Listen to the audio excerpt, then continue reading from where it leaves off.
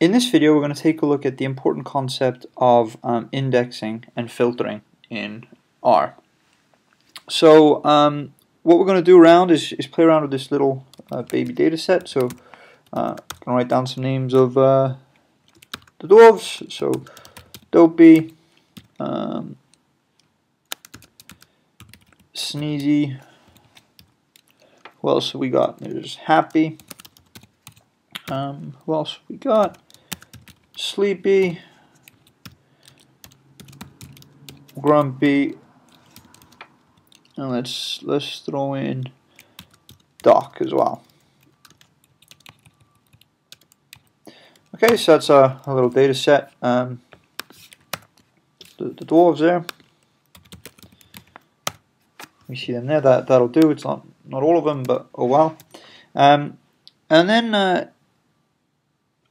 how do we index that? So how do I only get some of these dwarves? So for example, I can just put in the vectors of numbers I want. So I can write dwarves, and then I can just put in a vector 1, 4, 5, and that just spits out the first, the fourth, and the fifth dwarf. I can also index using I can also create a vector using this this colon. So colon to 5, that's the vector 3, 4, 5. And then we already saw previously how I can use a length to get the length of a vector. So length of dwarfs is 6. So for example, I can say, alright, I want the dwarfs from 3 onwards. Right, so that's giving me 1, 2, 3 onwards, all the dwarfs there. So just by putting in a vector, and here's a little bit of code to get all the, if I don't know the exact numbers, but I want the numbers from one place onwards to get the vectors. Now, I can also index this, so I don't have to have a vector of numbers. I can have a vector of Boolean. So I'm going to create a little vector index, and I'm going to say true,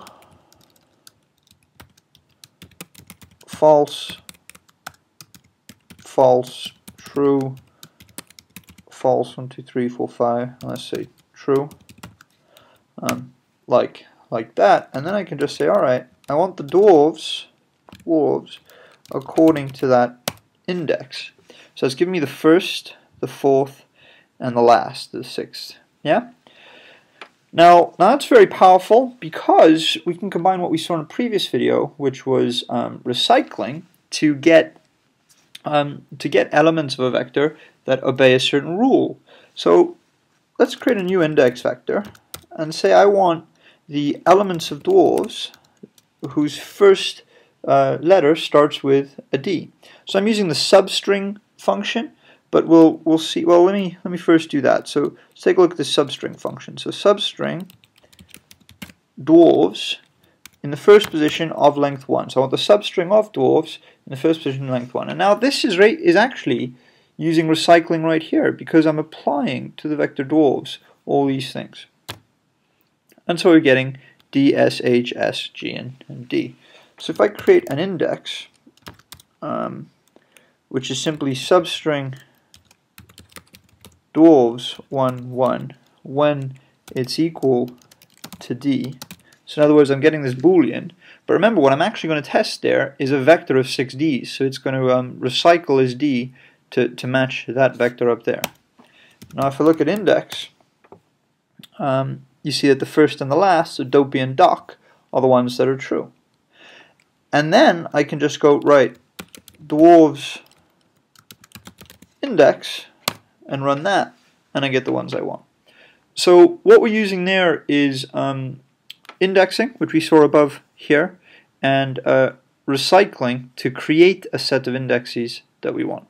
We don't need to create that in 2 parts. We could just write directly dwarves substring of dwarves 1, 1 equals D, and that would give the same thing. So that's just tapping into the fact that everything's a vector in R and understanding how it indexes things.